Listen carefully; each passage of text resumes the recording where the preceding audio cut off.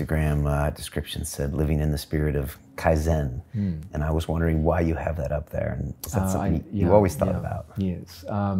I'm a huge believer in the idea of small progressive movements towards goals. If you look at the course of an average day that we all go through, every so often, maybe 2 or 3 times in your life, there's one day which changes the direction of your life. But the vast majority of our days are unexceptional. They're just a boring, mundane day. You come home at the end of the day, and if someone asks you, what happened today? You would literally have to think back and be like, I'm not sure. That's probably a description of 95% of our days. So there's a chance in which you could drift through your life where only about 1 to 5% of your days have any real meaning, and that 95% of your life was a waste of time. And that's a tragedy.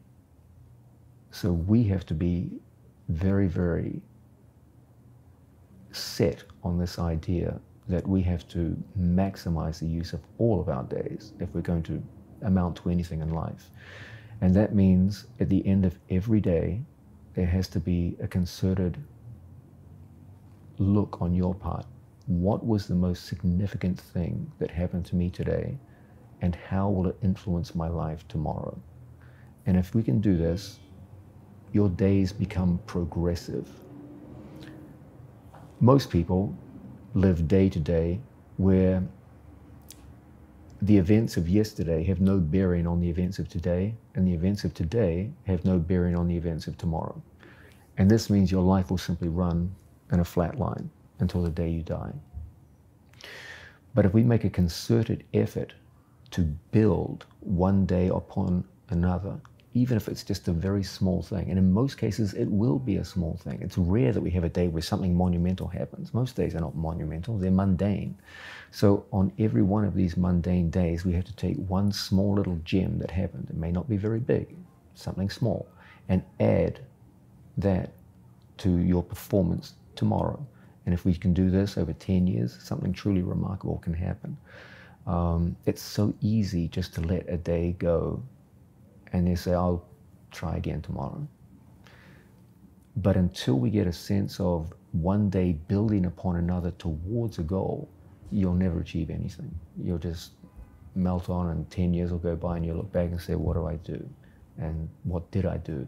And there may not be anything significant behind you. So be intentional about doing something that's going to make your life better. Yeah. And that the whole notion of Kaizen is this crystallizes this idea that if I can improve my performance in any given area of my life by even a very small percentage point, and then add day by day, you get this compounding interest effect where at the end of 5 years, something quite remarkable may have happened. You may have literally reinvented yourself in 5 years.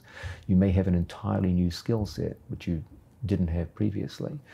And so it's up to us to do this, because the natural tendency is for days just to run into each other until by the end of the week you're looking back and say, what happened this week? I don't know, like, it's just gone.